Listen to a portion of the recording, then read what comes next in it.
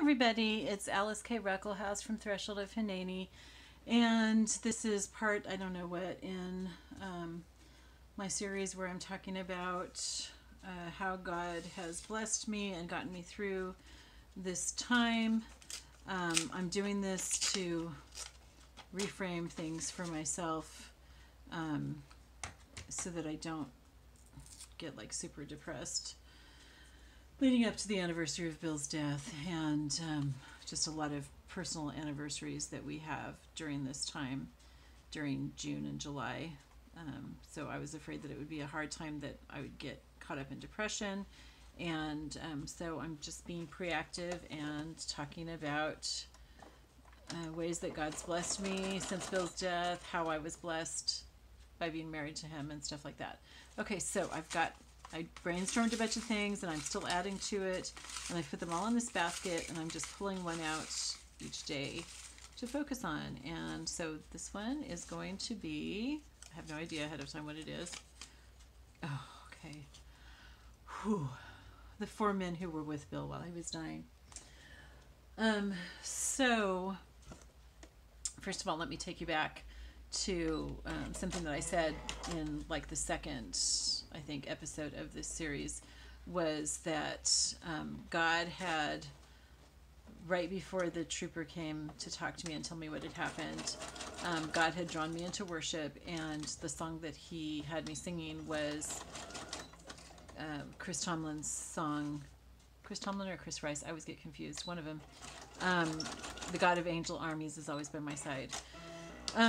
So I found out, I don't know, a couple weeks or maybe 3 weeks after Bill's death, a man emailed me. I don't really remember the details very well, but I think it was the brother of somebody who had been there at the scene of the accident, and he told me what he knew about what had happened, and he told me his brother's name, and so I looked him up online. I didn't actually, I can't remember, maybe I did hear from him, I can't remember, but not very much. You know, I think I asked him some questions and I never got an answer, which is okay. I mean, not everybody wants to talk about stuff like that, and so I completely understand. And but anyway, so he had posted some pictures on his Facebook, and so I saw that and I saw his comments about it and stuff. And then a little while later, another man got a hold of me, and he was telling me some things about the accident, and it was months ago, and I don't really remember exactly what he said, but at one point he had said something. Oh, I had asked if there were any knives around, because Bill had you know how those big wood blocks, a knife block. He had that behind him in the cab of the truck, behind his seat, and he had a blanket over and a bunch of other things behind him, and the side windows don't open up. They just like open up that much, and he never opened them, so I know that nothing went out those windows. But the knives had been found all over the ground, and a bunch of them were in the back of the truck. And one particular knife that meant a lot to me because it really reminded me of Bill, I hadn't been able to find. And so in our conversation, I asked this man if he had seen any of those knives, and he told me that there was, well, I can't remember exactly what he told me, but I asked him specifically about this knife with a ram's head, and he said yes, he had found that one. He asked me if Bill was a knife collector, and I said no. And then later on I asked him about this knife with a ram's head, and he said yes, he had found it. He had found it with the hilt of the knife dug into the ground and the blade sticking up. And so he wasn't sure if it had anything to do with the accident or not. It got thrown really hard, obviously, and it obviously came through the front of the cab. Stuff was probably flying all around and everything, and it would have gone out the windows, which is really terrifying to think that those things could have been flying past Bill's face or something. I don't know. He said that he didn't look all cut up or anything. So, and you know, I am aware of the possibility that people who told me things about the scene of the accident very well could have been protecting me and not telling me everything. But anyway, so he had found that knife, and so he's still holding on to that for me. I really hope to meet him and his family at some point. His wife had run when the accident happened, he had run to Bill, and his wife had run to the other person who was dead already. And I pray for her still, because what she saw was very gory. And I just can't imagine how she's managing with that.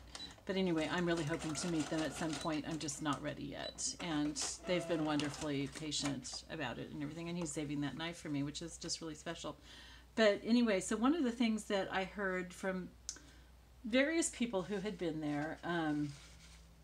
there were 4 men who ran to the scene of the accident when it happened. And each one of them, I think somebody said that they were all believers. And each one of them said that they were not supposed to be there at that time. You know, like one man had missed his turnoff, and so he was there. And another guy on a motorcycle had stopped underneath the bridge that was right before where the accident took place, and he had stopped to tighten some things. So he was at the right place at the right time. And, you know, just everybody had a story of why they were there.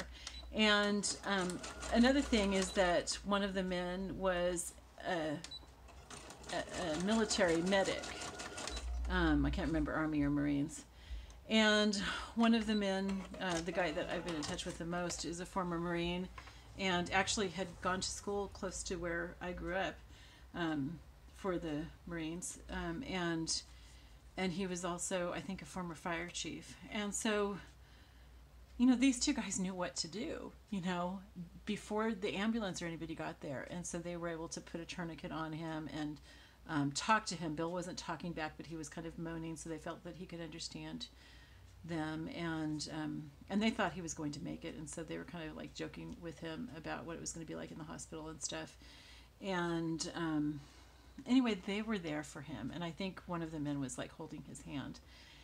And you know, it just, I don't want to say that those men were angels. They were definitely men, you know, but that whole thing of God's angel army being with us. And I do think that there were actual angels there.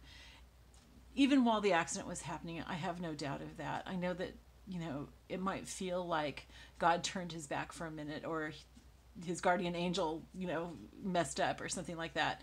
But God knows all this ahead of time, like I said in another video, and he has the power to stop things, but he chooses not to for certain reasons, and that we don't know, we can't know, and we can't understand. But I trust him, even though it's really, really hard for me sometimes. It is so hard for me, but I do trust him. And, you know, I just think that having those men there was part of his plan. You know, he didn't leave Bill to die by himself. You know, he had people with him. And he had people he could probably hear, because they felt like maybe he was responding a little bit through some of his groaning and stuff. And so, yeah, so those men were there, and those men are so precious to me. And I'll probably only meet the one of them, because I really haven't had contact with the other 3. But it's just so comforting that they were there with Bill. And that's a huge blessing. And when I think about how the accident must have been for him, how terrifying it must have been to go down that hill, and how scary and painful, I mean physically painful, what he went through was, it's just, sometimes it really freaks me out.